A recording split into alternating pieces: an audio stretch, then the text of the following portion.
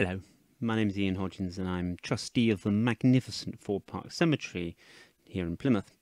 And I want to discuss one of our memorials. Now, interestingly, grave memorials act in a number of ways. First and foremost, they mark the place where someone is buried. And it's a call to everyone to remember an individual. Most grave monuments begin with in memory of, in memorandum or something similar. Very often they're a symbol of the affluence of the relatives of the deceased, and that can be a type of monument, or it might be the position, and this one is between two chapels of the cemetery. And they're also somewhere where the life of someone can be projected in a way in which the relatives want it to be, and even if that projection seems to be a lie. This is the second of two talks I'm going to give where that projection does seem to fall short of on closer inspection.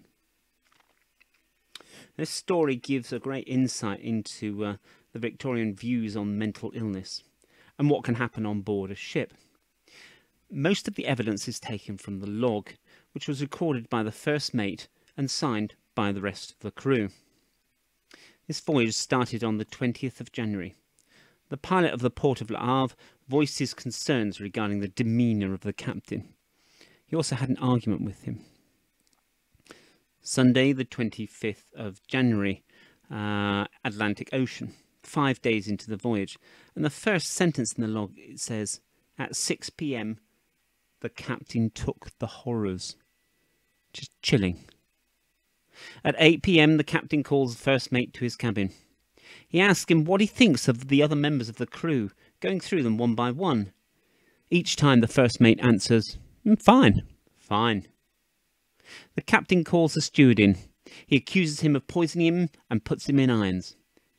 The boatswain, he calls the boatswain in. Same thing, puts him in irons. And the same thing with the carpenter, except it's only a small ship and they don't have enough irons. So he calls for the carpenter to be locked in a storage locker. At this time, the first mate carried out all of the captain's orders. And things calmed down. At 10:30, the captain sees sense and releases the captives. But this seeing sense doesn't last. 2 a.m. on the 26th, the captain went into Patterson, he's the first mate, and tells him to come back to his cabin. He invites him to share some whiskey, and the boatswain is in the cabin. The captain says, the whiskey's poisoned, and we're both about to go to die.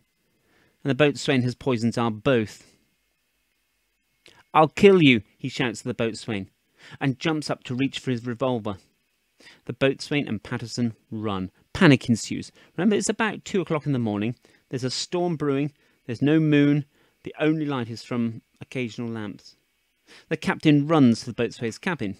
He opens the door, shouts to the boatswain. Jurgensen, the cook, is in the cabin. He calls back. And the captain shoots, hits Jurgensen in the neck, but it's a glancing blow. Everyone is awake, panic everywhere. Steward runs out. The captain shoots at him, misses, but shouts, I'll kill all of you. He runs on deck, chasing Martin Ness and Patterson. He fires 2 shots, both miss. Ness climbs the rigging, which is a very bad mistake. The captain fires 3 times. He hits Ness in the face, a glancing blow striking his eye. The captain reloads his gun, climbs down the ladder from the poop deck. But Jurgensen and Sommerdale are behind the ladder and they grab hold of him. There's a fight as they grapple with him. Harsey temporarily stuns him by hitting on the back of the neck with a belaying pin. And there's an example there, which is a length of wood. It's used to secure ropes. It looks like a small baseball bat. They hit him on the back of the head and then they secure the gun. But the stunning is only temporary and he continues to fight until the other members of the crew bring the irons. Only then are they able to take him back to the cabin, where he settles down. The first mate then takes control and decides to change course and sail to the nearest port in Ireland. But they're caught up in a storm. But all is not right with the captain.